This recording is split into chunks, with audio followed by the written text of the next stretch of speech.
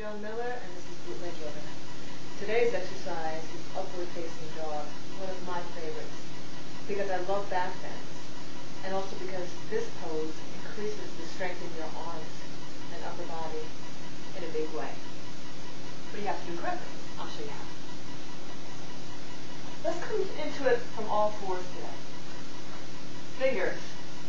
Spread, hands right under your shoulders. Press the earth away. I'm going to step in the plank. Right foot back, left foot back. And then we're going to roll over the tops of your toes if you can, or you can stay on your toes if you like. It's a little painful, roll over your toes. It's yoga for your toes too. Bring your hips towards your hands. My hands are slightly behind my shoulders. Make sure they don't go forward in the shoulders. They will put pressure on your back. I'm pressing the earth away. I'm drawing my shoulders away from the ears.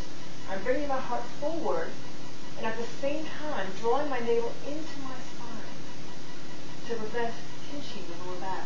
My heels are straight up in the air. I'm going to inhale,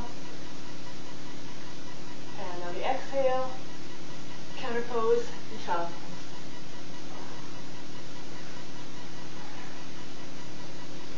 I hope you like that one as much as I do. Thank you for doing yoga with me. Today's affirmation is, I am awake to the power of my words.